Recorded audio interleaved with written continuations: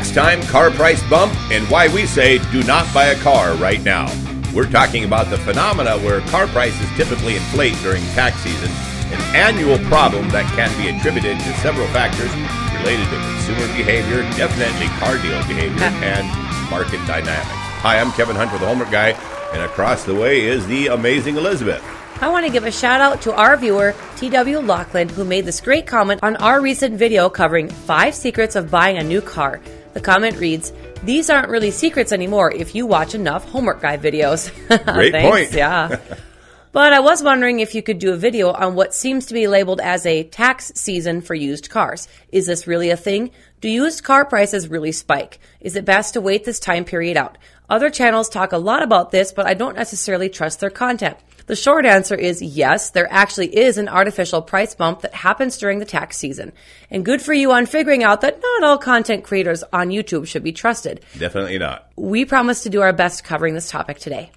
Yes, the annual tax season price bump has happened every year for 6 key reasons. Number 1, increased demand. Yep. During tax season, many individuals receive tax refunds, which they unfortunately view as free extra money.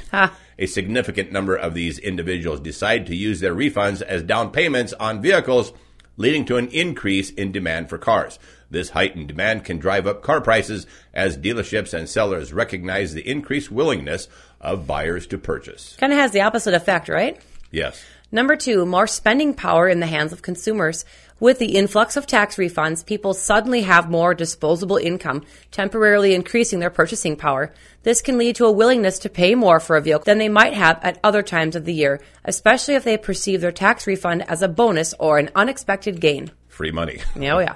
Number 3, seasonal sales and promotions. Car dealerships often capitalize on tax season by offering special promotions and sales, enticing buyers to use their tax refunds to purchase vehicles. Now, I didn't say great deals, just deals. Just deals. While these deals can sometimes offer genuine savings, the overall increased demand mostly results in higher prices across the board.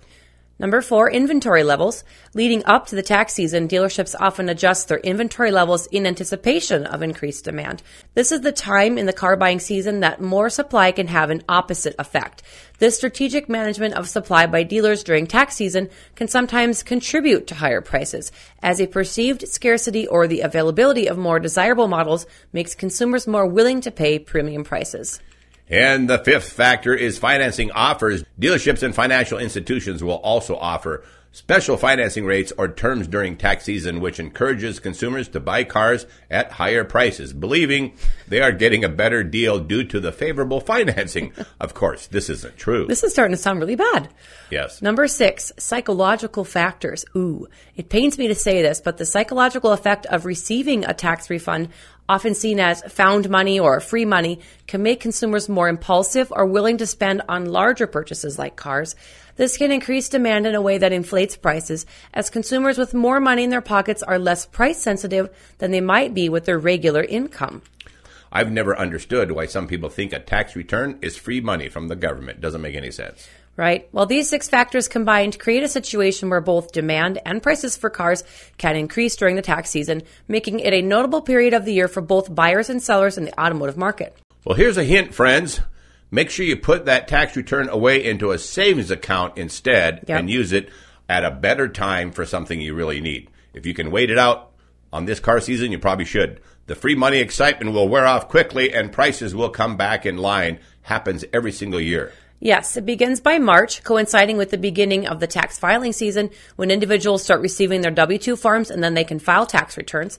This period often extends into late April or early May, aligning with the tax filing deadline of April 15th. However, as the market might still experience elevated prices into early May, depending on how quickly individuals file their taxes and the timing of refund disbursements. Sure.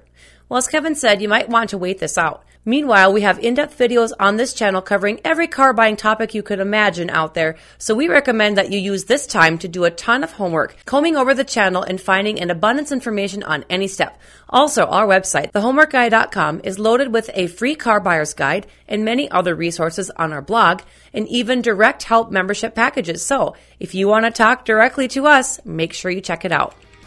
All right. Thanks again to our many faithful followers who just keep coming back, and to all of our longtime subscribers out there. You guys rock. And to THG members out there, we have loved working with you. God bless you all. On behalf of the entire Homework Guy team and the amazing Elizabeth, I'm Kevin Hunter. Thanks for listening. You can't go all